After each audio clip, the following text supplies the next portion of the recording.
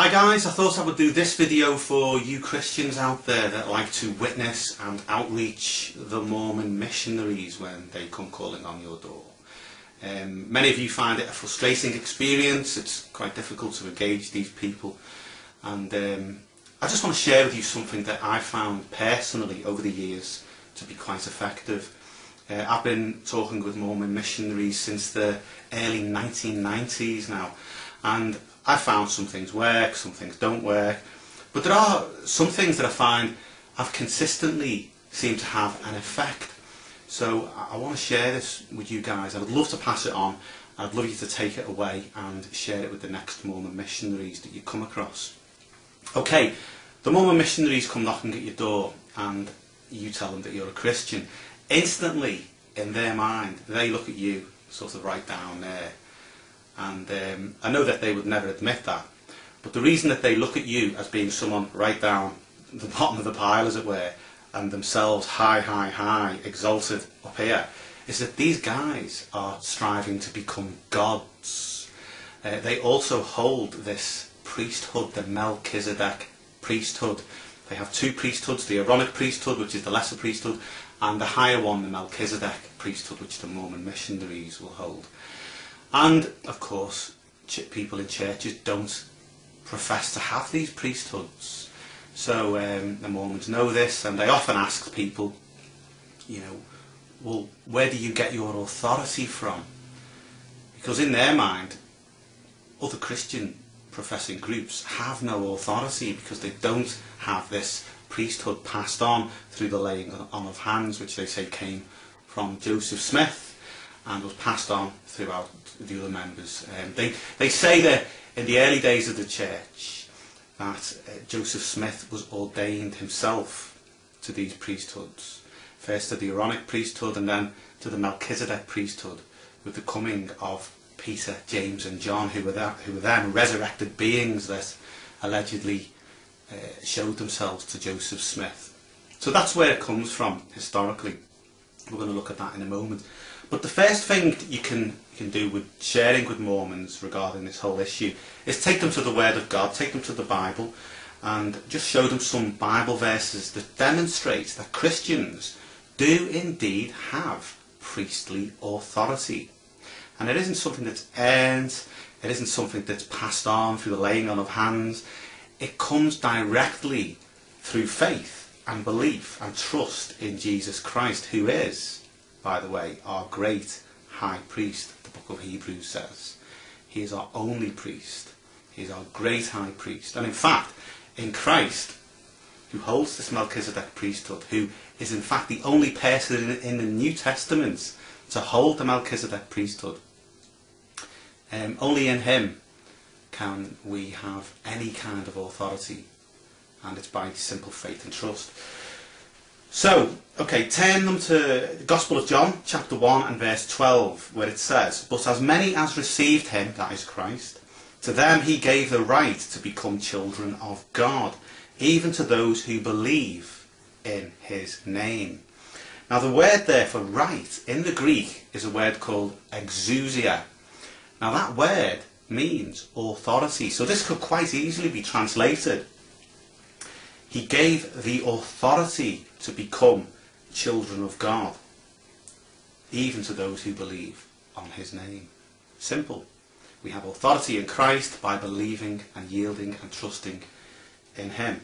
Another good scripture you can take them to is found in the first epistle of Peter, chapter 2, verses 5 to 10. Now, I'm not going to go into all of it because it's quite a large text.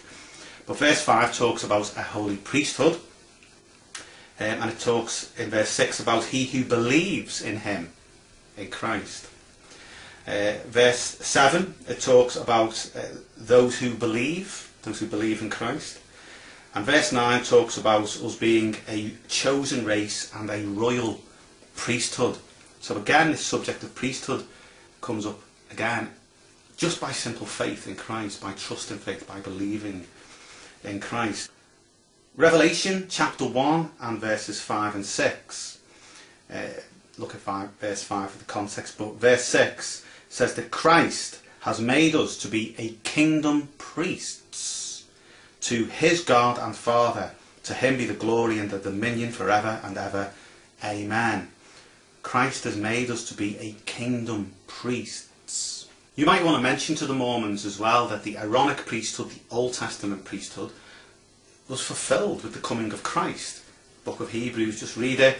So much stuff about this. The law was a shadow of the former things to come in Christ, the fulfillment being Christ. So the old system, the old law was done away with. We don't have Aaronic priests these days. And the whole system that the Aaronic priests had anyway in the Old Testament is totally different from the Mormon structure today anyway. So they're not really restoring anything. Plus it was fulfilled in Christ. Christ is the only Melchizedek priest in the New Testament as well. There's no record of the early church having this Melchizedek priesthood. Yes, they were priests, only in the sense that I'm a priest, and anyone who has faith in Christ, our high priest, is also a priest. Now, after you've shared these scriptures with the Mormons from the Bible, you might want to address specifically their whole concept of the Mormon priesthood. What you can say to them is just share some stuff with them. I'll put some links down below with regards to this. From their scriptures, from their own scriptures, the Doctrines and Covenants. Now, these are the extra revelations that they have on top of the Book of Mormon. In these scriptures, they talk about the coming of Peter, James and John and the bestowal of the Melchizedek priesthood on Joseph Smith. It talks about the Aaronic priesthood as well and how that was bestowed. Now, what you want to say to these guys, they will not be aware of this, most of them anyway. Most of the ones I speak to are not aware of this. That all of this stuff in their Doctrines and Covenants about the bestowing of these priesthoods was all actually added on later in the history of the church.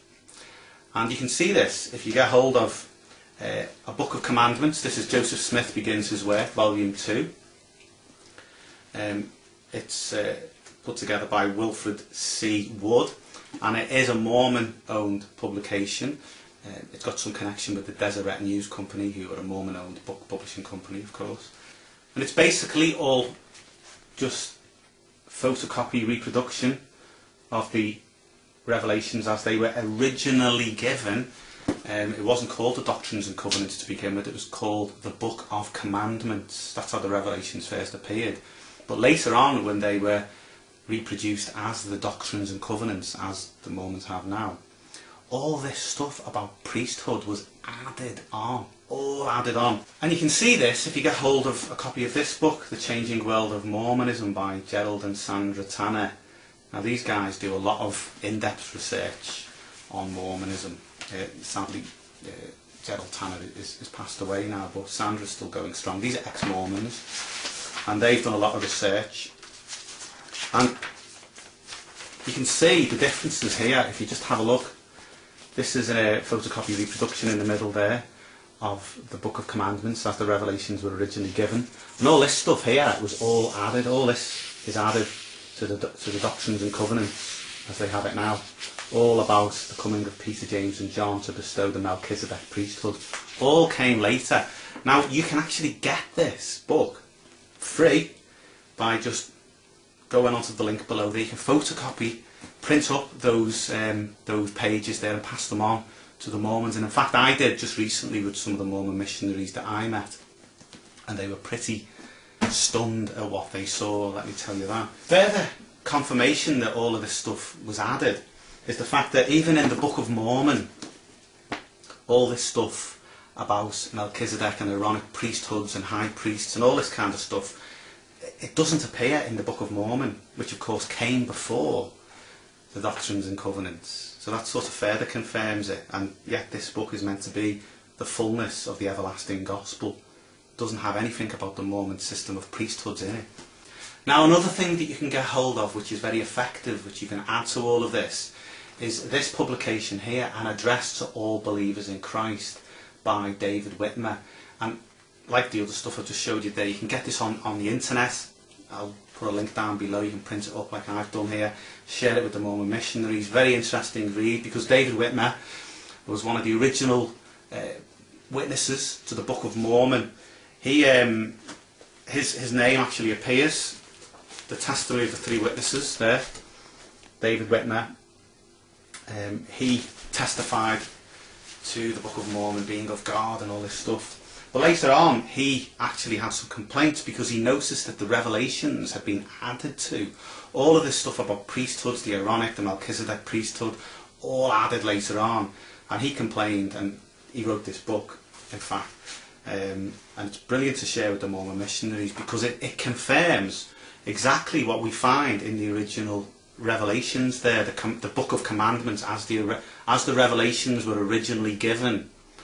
No mention of the Aaronic or Melchizedek priesthoods in the Mormon priestly system. No mention of it there. No mention of it in the Book of Mormon. Confirmed as well by David Whitmer. So David Whitmer reckons that all of this stuff about priesthood originated in the days of Ohio in the mind of a guy called Sidney Rigdon, who would get alongside Joseph Smith and expound some of the Old Testament scriptures and basically convinced Joseph Smith that really the Mormon Church should have this priestly system. And David Whitmer says that Joseph Smith would inquire of the Lord, and as the desire of the heart is so the revelation would follow. And Joseph said, I got a revelation from God that we need to have this two-class priestly system. David Whitmer says, look, if you believe my testimony about the Book of Mormon, believe me when I write this and testify that all these revelations all added later on, and that the church has erred greatly by adding to the revelations this whole error, he calls it, of the priestly system in Mormonism. So when Mormons ask you, where do you get your authority from? You could also ask them the same thing, because David Whitmer actually says that for nearly the first 2 years of the Mormon Church, there was no authority, there was no priestly class, and that around 2,000 people were actually baptised into the church. And in fact, of course, all those people would have gone off and in turn baptised others. Unthinkable in modern Mormon minds, really, because priesthood is so important to them, because it's passed on with the laying of hands, and it goes on and on throughout the generations. So it's unthinkable to think that there's so many people out there, as David Whitmer testified.